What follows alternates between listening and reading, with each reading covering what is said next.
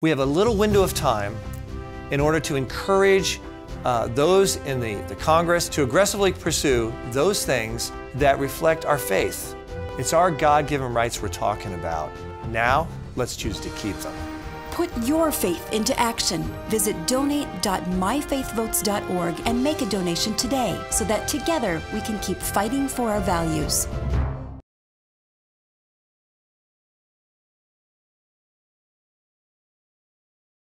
Some people get God in a revelation, it just happens like that. And some people, it takes a little time because they're resisting it, and then others just take a journey.